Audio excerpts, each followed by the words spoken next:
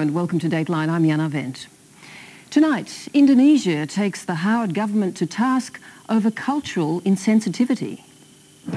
When you want to enter someone's house, you cannot shout in front of it and then ask to enter the house. So that's what I thought, a kind of intercultural communications that we need to improve, both sides.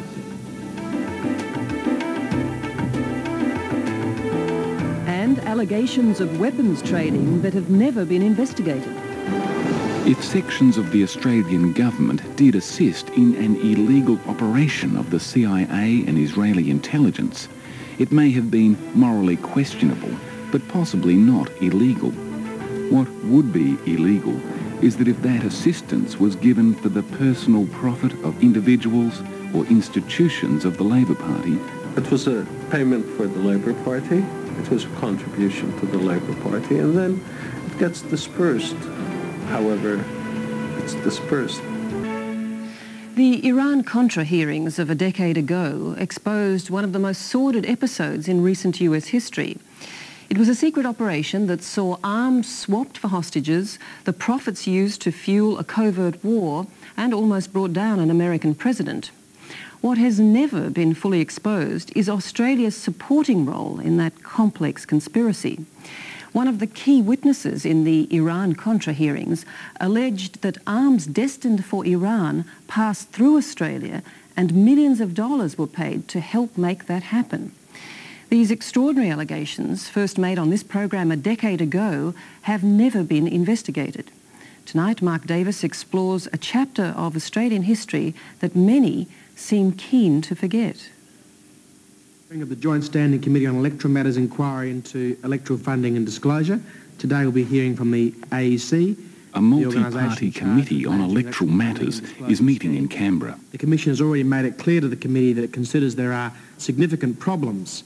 Its general mission is to investigate issues of funding and disclosure to political parties.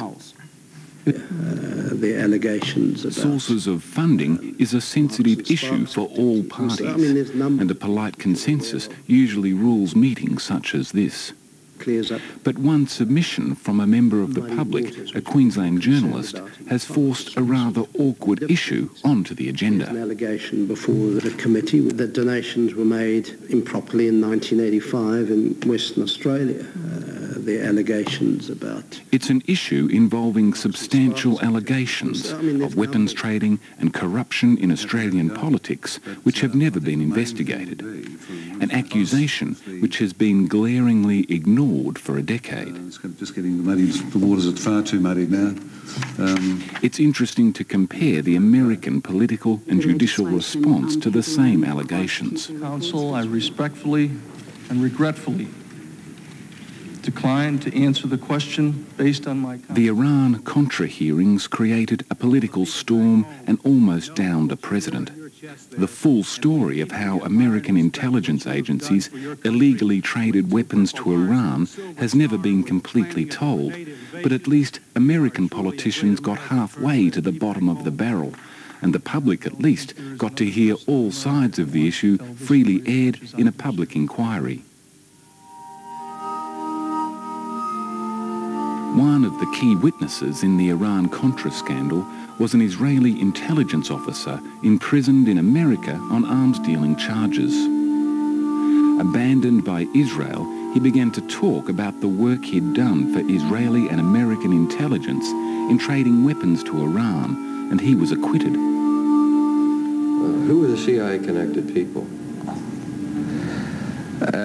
While awaiting various appearances before US Congress, Ari Ben Menashe sought refuge in Australia, a place he'd visited many times during the gun-running operation to Iran. My name is Ari Ben Menashe. On Dateline 10 years ago, he claimed that he had, with the authority of the Australian government, shipped weapons bound for Iran through Perth. Certain arms were shipped through Australia to Iran from the Israelis with the intervention of the Americans. More disturbingly, he claimed that payments had been made to sections of the Labor Party to facilitate the trade. Contributions, monies like that always have a paper trail. Yes. Ari Ben-Menashe's allegations were never investigated by police or security agencies. They were never put before a court, a commission, parliament or parliamentary committee until today. Has been. But then again, it would be a resources thing. I'd be more inclined to be thinking that we'd be looking at the present and the future rather than going too far into the past. Despite the low-key atmosphere, this committee enjoys rare powers to seek government records, to call witnesses under privilege, to confirm or discredit this accusation once and for all. Labor Party member Michael Danby is strongly against any discussion of the issue whatsoever. Why not? Put it to rest. Put it to rest. Why not? Why not? Because the committee has other priorities, because it's a 10-year-old allegation, and because it's based on the claims of a person who most people who seriously examine it don't feel has any credence.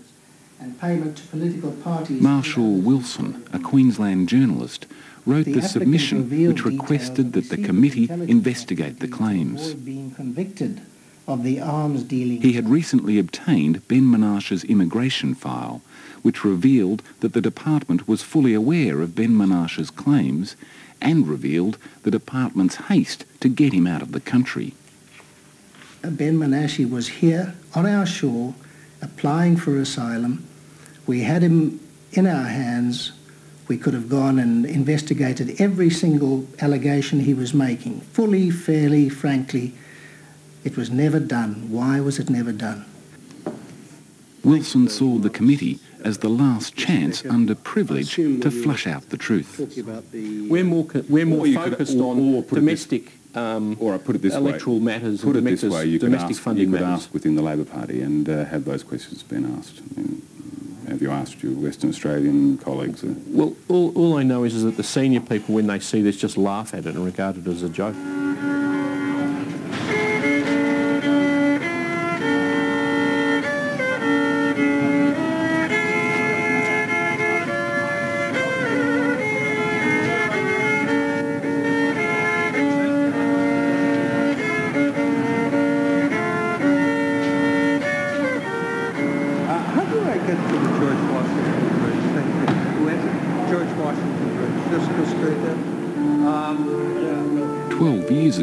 Ari Ben-Menashe was left in a New York prison when Israel, still covering its involvement in trading weapons to Iran, denied his existence. Today, he moves through the city as a commodities trader and political consultant to several African and South American nations. He hasn't spoken about issues in Australia for 10 years. When he first began to talk openly about the role of the US and Israel in Iran, he faced a concerted campaign by officials in both countries that he was a liar. But Ben-Menashe has never retreated from his accusations, and as the truth behind Iran-Contra has unfolded, his reputation has been elevated remarkably.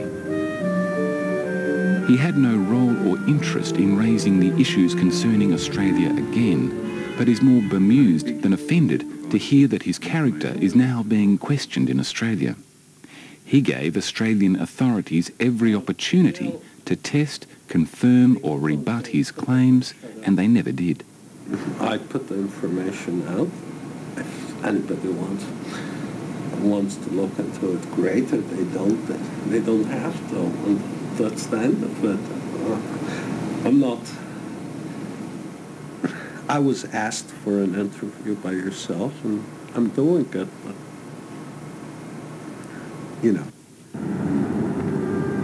What Ari Ben-Menashe has to say involves allegations of the most extreme nature, but oddly, they have never been seriously addressed in Australia. That you knew about an arms shipment from the US to Iran that was warehoused in Western Australia? Well, look, we've been tumbled. I'll come clean. Elvis gave us the money. Kim Beazley was Minister for Defence at the time of the alleged arms shipments through Perth, and federally, he was Labor's most prominent politician to hail from Western Australia. Reveal what really happened. Elvis rose from the grave and planted bucket loads of money on the desk of the Secretary of the Labor Party. The federal Labor government in 1991 showed an equal lack of enthusiasm to give any credibility to the claim.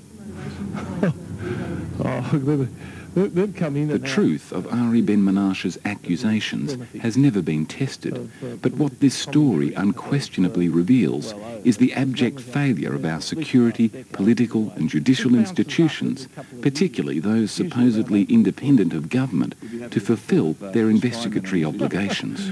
Well, I think...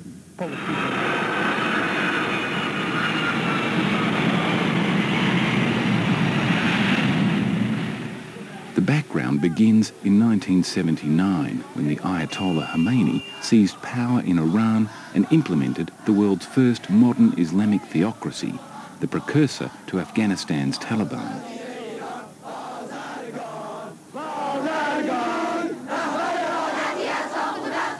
America branded Iran the home of Islamic terrorism.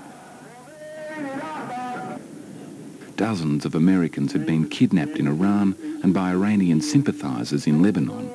It was a slow torture for the American public. My name is Joan Walsh, W-A-L-S-H. What began as a secret weapons for hostage exchange burgeoned into a multi-billion-dollar business for American and Israeli intelligence organisations, with the knowledge of Reagan and Vice President Bush. We want the truth. When Iran went to war with Iraq, the potential profits became irresistible. Fundamental right. Despite a congressional ban on weapons to Iran, American agencies saw an opportunity to raise black money to fund their favourite right-wing rebel group in Nicaragua, the Contras, which the American Congress had also banned them from assisting.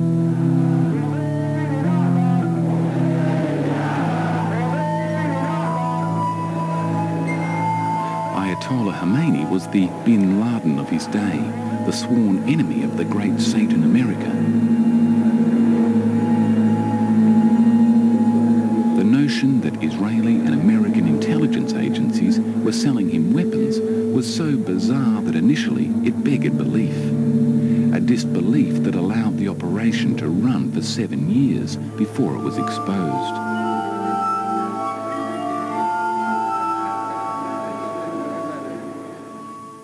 Originally, the plan to disguise the US operation was a simple one. Sell massive amounts of weapons to ally Israel, who would then simply on-sell them secretly to the Iranians. A profitable plan for both nations that nearly came unstuck when the Russians shot down one of the Israeli cargo planes. Stories started leaking out on the press about Israeli involvement in the Iran-Iraq war. So third parties were necessary. We now know how Israel and America fed the bloody feud between Iran and Iraq. It is unquestionable that they used multiple third-party ports, many of them from distant locations such as South America, to disguise the trade. It is now alleged that another southern route was used as well.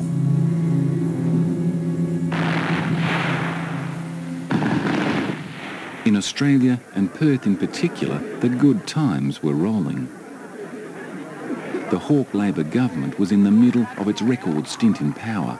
The stock market was booming. Western Australian businessmen with intimate links to the Labor Party had come to national prominence. The expression Western Australian entrepreneurs was still a term used admiringly.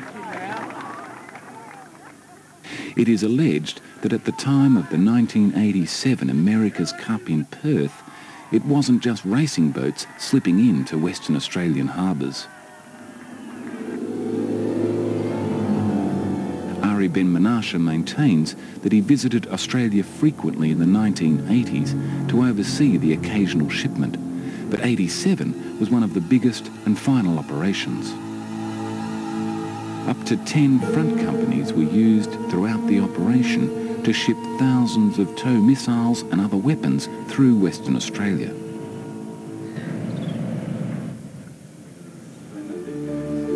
Ben Menashe believes that the operation had government or ministerial approval, but his direct dealings with Australian intelligence officers forms the cornerstone of his first-hand allegations, a claim that could be readily tested in any court or inquiry.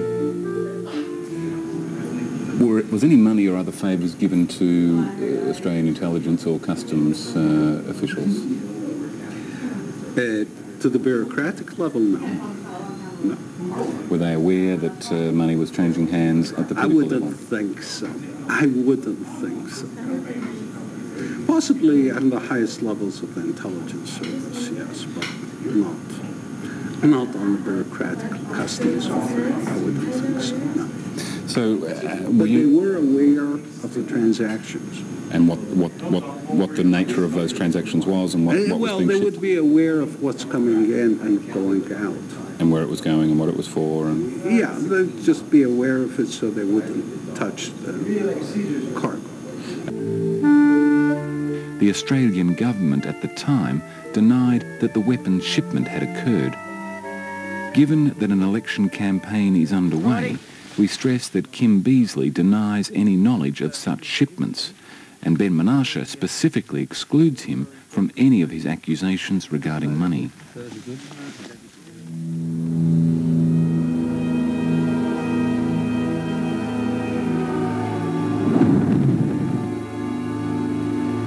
If sections of the Australian government did assist in an illegal operation of the CIA and Israeli intelligence, it may have been morally questionable given that tens of thousands of men, women and children were dying in one of the most brutal wars of modern times, but possibly not illegal. What would be illegal is that if that assistance was given for the personal profit of individuals or institutions of the Labor Party, as Ari Ben Menashe maintains. So this money is going to, what you say, the Labor Party and or Labor Party individuals? That's right. As cash payments? As, yeah. Ben Menashe claims that as the operation wound up in '87, he was ordered by Tel Aviv to transfer $6.5 million American dollars, more than 8.5 Australian, to Labor Party sources.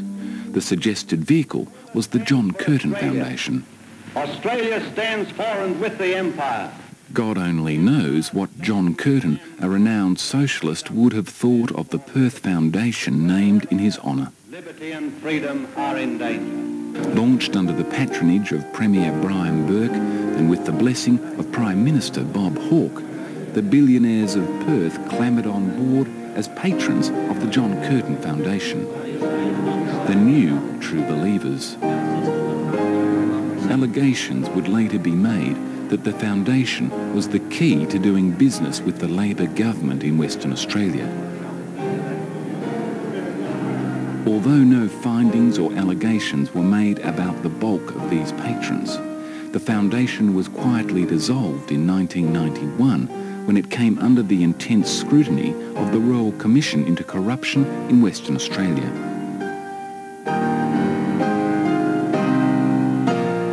Because certainly it surprised me, and I think it surprised most Australians that anybody would even think that that was possible in our general polity. I think it's quite naive about... Chairman of the committee, Liberal Party member Chris Pine. Do you want to comment on that?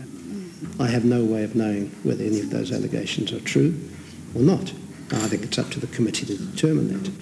With regard Western Australian Democrat Andrew Murray believes that the committee should at least make further inquiries. It puts a smear across the Labor Party in particular. Michael Danby presents one of the US Congress reports which criticise Ben Menashe, but the findings of that report were in themselves widely criticised. He also asserts that Ben Menashe is in effect a fraud, that he was never an Israeli intelligence agent.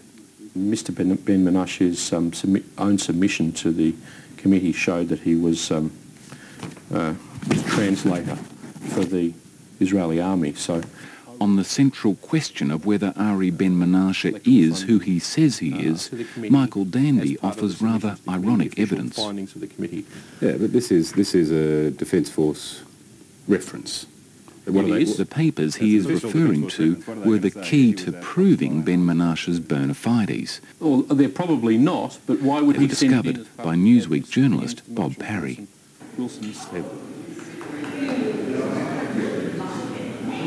I'd heard his name connected with a number of the Iran-Contra developments as some kind of spooky Israeli operative who sort of showed up in a number of cases, but I never could find him. And then I got a call from someone who said, well, if you're looking for him, he's in federal prison now up in New York. Bob Parry was one of the first journalists to break the Iran-Contra story and the first to provide objective analysis of Ben-Menashe's identity. To that point, Israel had been saying that Ben-Menashe was a fraud, that they didn't know who he was just sort of making these stories up. And they told the U.S. government that in connection with the prosecution. It was Bob Parry who discovered the references that Danby is referring to.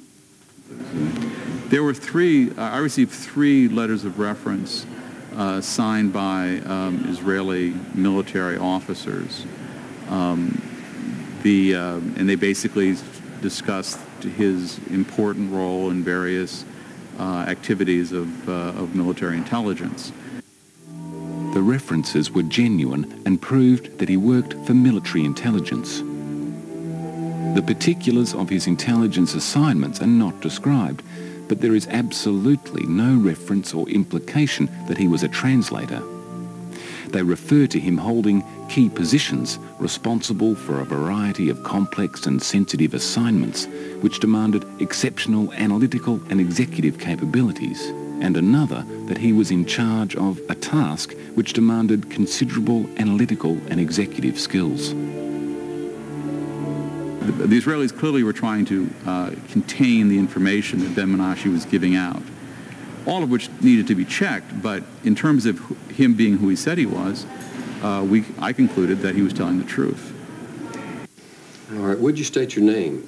My name is Ari Ben-Menashe. And you are a citizen of what country? Israel. Where are you living now? In Australia. You understand, Mr. Ben-Menashe, that this is pursuant to an informal inquiry by some members of Congress to determine whether or not a congressional investigation... While Australia was pretending that he didn't exist, other institutions accepted his experience and background and then tested his evidence. He was twice summoned to American congressional hearings as well as called as a witness to the Defence Committee of British Parliament. He was one of the key witnesses in exposing Robert Maxwell's links to Israeli intelligence, revealing Maxwell's involvement in weapons dealing and dubious money movements for Israel. The alleged relationship between the Israeli intelligence service and Robert Maxwell, and in particular Mr. Nicholas Davies, the news editor. One of those implicated in the accusations was one of Maxwell's editors, Nick Davies, who Menashe directly implicated in arms deals. Davies' legal case against Ben-Menashe was dropped and he was sacked by his newspaper when it was revealed that Menashe's claims were correct. Equipment, military... Whatever else may be said about Ari Ben-Menashe, few would now doubt that he did work for Israeli intelligence and that he was extensively involved in the shipment of weapons to Iran. In Perth. And it's also known that he frequented Australia during this period in the 1980s. So it was time to make some payments. But when he was in Australia in 1991 to early 92, no federal agency investigated his claims. More details were published in his book, Prophets of War, in 1992. Only a few paragraphs dealt with his time in Australia, but they are extraordinarily frank paragraphs. He writes of how the payment was made through a US front company controlled by Richard Babian. So Richard Babian was responsible for the negotiations and, the money. Richard Babiyan worked for the Shah's secret police before the Iranian Revolution and had extensive connections in both Iran and America. We actually were in school, in the same American school in Tehran together.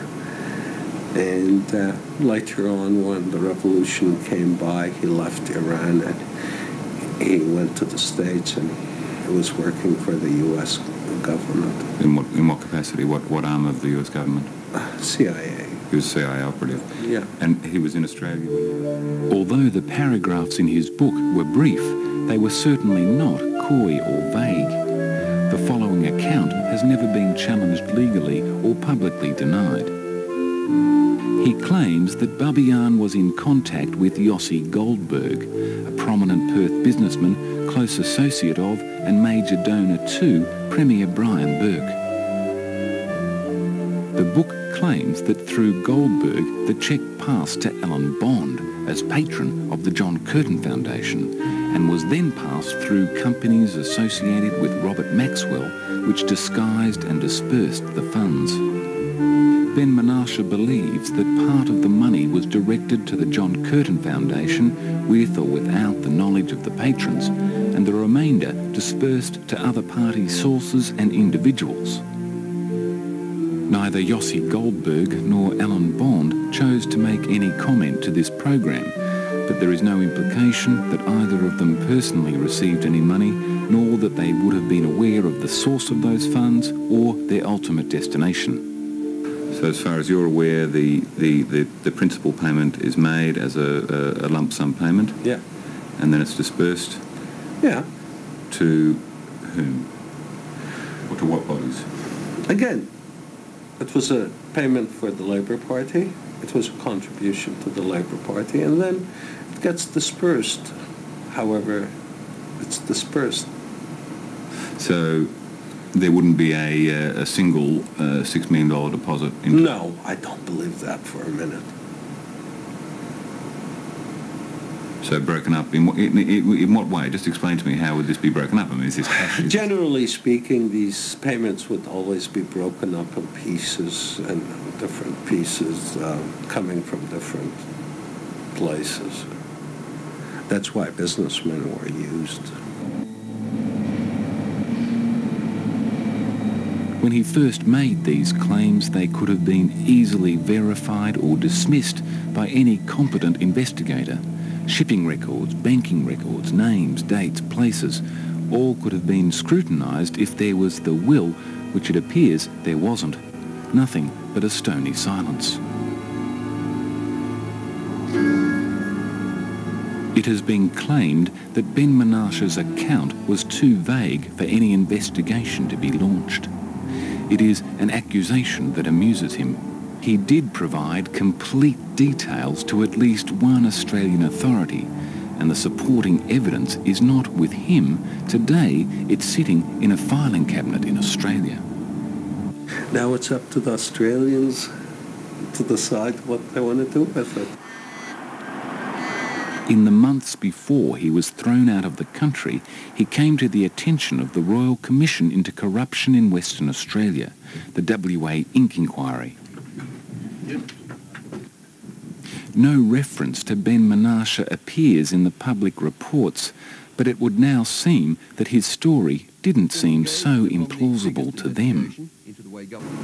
So you weren't holding back. I mean, this is very important. You spoke with Royal Commission investigators. You weren't holding back on the information that you had. No. It was clear and unambiguous? In my opinion, it was clear and unambiguous. And it was supported by documentary evidence? Some of it was, yes. And they would retain that document, still retain that documentary evidence, presumably? I don't know what they do with their evidence. It would seem that the Western Australian authorities aren't too sure what they did with the evidence either. Western Australian Director of Public Prosecutions, Robert Koch. Have you seen the record? I mean, what records do you... All I've seen is a short note confirming that the allegations that were made publicly by Mr. Ben Menashe are also made to the Royal Commissioners. 6 weeks ago, at the urging of Andrew Murray, the Electoral Matters Committee Chairman confidentially wrote to the West Australian Director of Public Prosecutions. The DPP is the custodian of the Royal Commission records, and his advice was sought on whether the records contained any information that would be relevant to their inquiry. 6 weeks later, there has been no reply, and more disturbingly, the records have not been found. No, I understand that, but you have been requested by a parliamentary committee, and you have not been able to ascertain whether the records exist. You've found 2 pages or whatever. I've found some material, yes. And is that appropriate? Is that an appropriate response? Well, I haven't concluded my response to the parliamentary committee yet, so it's perhaps premature to express an opinion. How substantial was the information that you gave to the investigators? Was it an oral account, or I mean, how detailed? Of course it was an oral account, but there were documents that were given to them. Have those documents seen the light of day before? Have they been released in any way? No. Have you released them? No. A senior source within the DPP's office maintains that the records concerning Ari Ben-Menashe and all related material are missing. It's an assertion that Robert Koch denies, but he agrees that they haven't been found, nor has any record of their whereabouts been found. The parliamentary committee is requesting something of you which is beyond what was published 10 years ago. They have information that these files contain matters that were never publicly revealed. So as a DPP, as a prosecutor, isn't it well within your ambit to make best effort to get those files and to consider whether there's anything worth investigating? I think my role is certainly to ensure that if there's evidence of a criminal offence that would be appropriately prosecuted in the present environment, that is, it's not too stale and the evidence is still useful, then I'd prosecute it. But nothing's come to my attention to suggest that anything of that nature exists or should be examined. But you haven't seen the files? That's right. Marshal Wilson provides evidence of how detailed the WA Inc. investigation was. 2 years ago, he recorded an interview with one of the Royal Commission investigators, which has never been broadcast or published. The investigator's identity and position has been confirmed. The cheque was drawn on the Channel Islands account, and it was at a local bank in which a lot of the Royal Commission players were playing.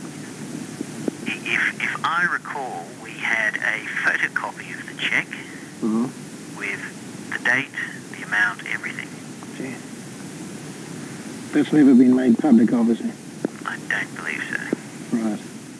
Apart from what Ben-Menashe has claimed, there has never been any public understanding that such extraordinary material was gathered. Senior sources within the Royal Commission confirm that a major investigation was underway when it was cancelled, not concluded, just cancelled. I should say that I'm not in any way suggesting files are missing. I'm simply saying I haven't sought to access them other than in a peremptory way.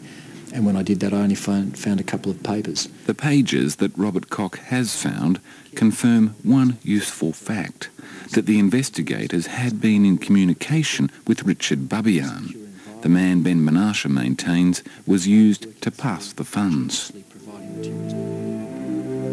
Richard Babian has had a checkered career over the past decade, and he left America suddenly 3 years ago during a State Department investigation.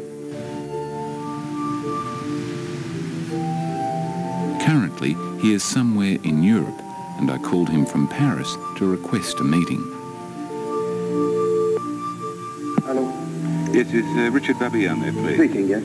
Sir, my name's Mark Davis. I'm a journalist from Australia. Babian declines any meetings or discussions.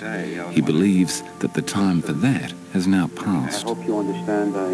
I'm trying to put a certain section of my life behind me, and I paid my dues, and I understand, sir. Enough is enough, and there was a time when certain people in Australia could have looked at these things. I guess they weren't interested at that time. I don't see why anything at this time was so many... In the brief notes discovered by the DPP is a reference relating to Babian, that he was prepared to testify and provide full documentation if an inquiry proceeded. very sad that when the time was right, nothing was done, and I think again, if anything comes out, it will be make some noise and it'll be blown away. As a matter of fact, my memory is fading. All right, that's it. Okay, bye. All right, thank you. On the available evidence, it's difficult to see why such an investigation could have been cancelled. Two sources confirm that commissioners regarded the Ben Menashe matters as beyond the territory and scope of a Western Australian inquiry. That is, it led to national issues. And it would seem that those issues were of an explosive nature. Ben Menashe claims that the complete information that he was giving to investigators put the payments into a broader context, that there was a long history of payments by Israeli and American intelligence agencies to a source within the Labour Party. So on and so forth. So if you put this into context, it won't look so, people say, where did this money come from? Why did it come? And,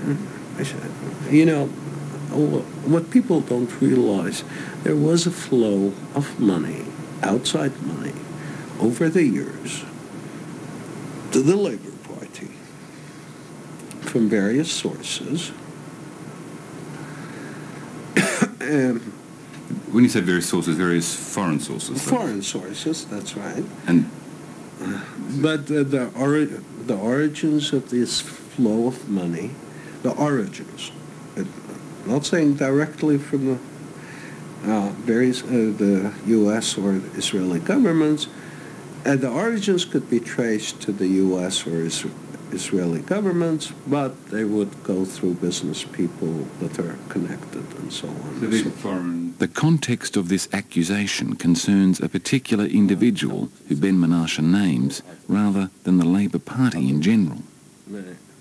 He claims that this was the broader issue that he was providing information about to the Western Australian investigators. Connected with intelligence agencies that would contribute to the... The WA Inc. investigator recorded here indicates this was one of the areas being investigated when the inquiry was ended. That it was a little too sensitive given the circumstances of what the overall picture was with Ben Menashe. Yes. Further sections of this tape indicate an individual and can't be played. Is there anybody who has the capacity to remove files from this office without your authority? Legally, no, that would be a criminal offence to remove files without my authority. Whether it's a Premier's Department or... Absolutely right. Australian Intelligence Agency? That's correct. Would not be able to remove... That's correct. ...files. It's yet to be established whether the records still exist, and if they do, whether the Western Australian DPP is prepared to give any indication of what they may contain to the Parliamentary Committee or other federal authority. But before Ari Ben Menashe left the country in 1992, he gave some details to one other individual.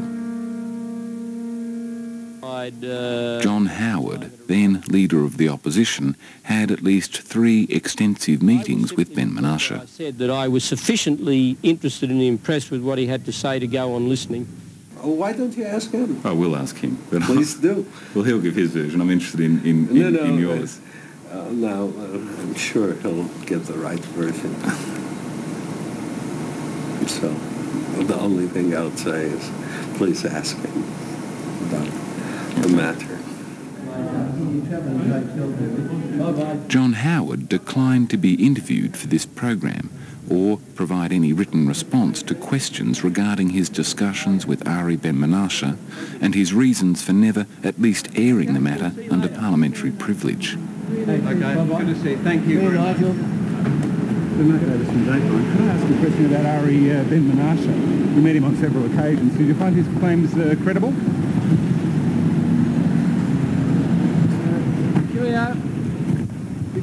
Why did you raise against Parliament, sir? That's my...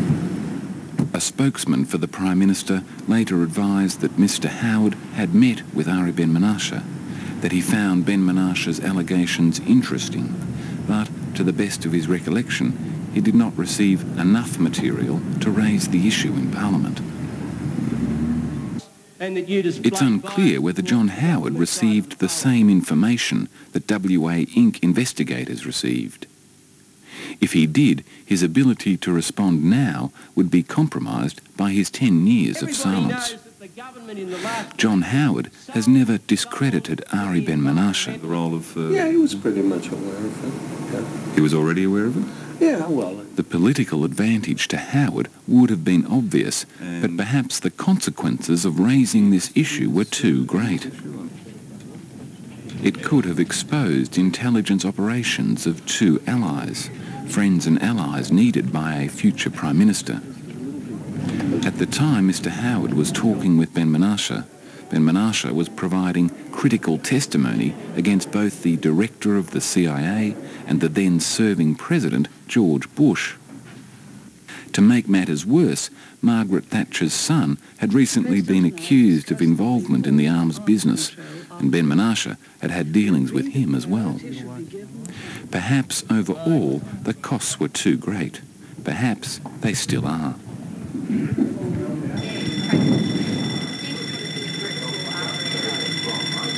Thank you, Mr. Chairman. As you know, the AEC values our relationship. The Electoral Matters Committee has been dissolved pending the results of the election. We look forward to the next Parliament and the conclusion of this inquiry. And with that, I close the meeting. Thank you. It's yet to be seen who the next Parliament will appoint as members and what their agendas will be. Mark Davis with that report. And that is our program for tonight and for this season. Our thanks to you for supporting us throughout the year and for all your contributions to our website guest book. Much appreciated. And in case you're wondering, Dateline will be back in mid-January and we look forward to your company then. Good night.